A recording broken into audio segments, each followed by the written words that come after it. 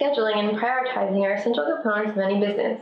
Meetings, whether local or distant, need to be scheduled, and everyone needs to be kept up to date on the details of the meeting. Reminders are also incredibly helpful. For larger businesses, Microsoft Outlook can handle all of these tasks.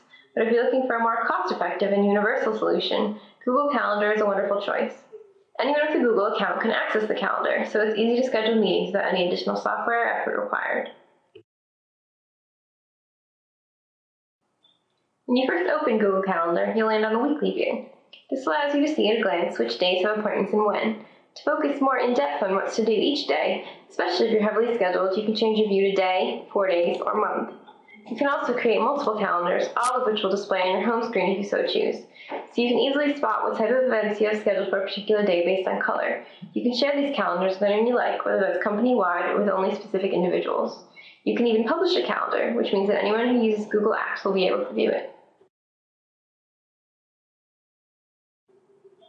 To create an event, simply pick Create Event at the top left of the screen. You can title your event, give it a time and date, or choose all day, and specify when it will be repeating, if it will.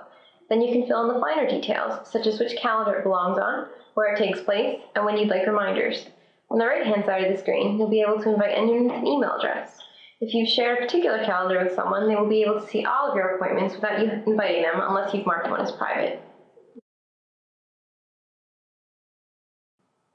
Google Calendar also allows you to add events more quickly and analyzes your words to determine where to put them on the schedule through Quick Add. If you type in, for example, meeting on September 20th with Steve at 9, an appointment will appear in your default calendar color on that day at 9 a.m. entitled Meeting with Steve. You can always go back and fill in the details and actually invite Steve, but this is excellent for quickly filling in an appointment so you don't forget the basics later.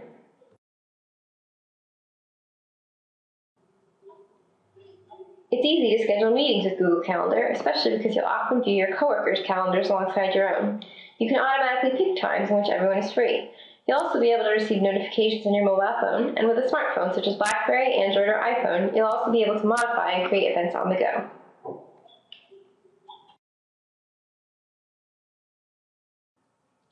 Google Calendar integrates well with Gmail, so if you've taken note of our previous video, you'll be able to combine the two. Whenever you're exchanging emails with someone and Google detects a meeting being discussed, it will automatically ask if you'd like to add the meeting to your calendar.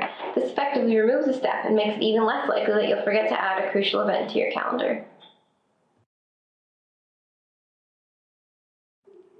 Google Calendar's Labs also give you a few ways to make your life a bit more convenient. These are accessed under Settings, then Labs.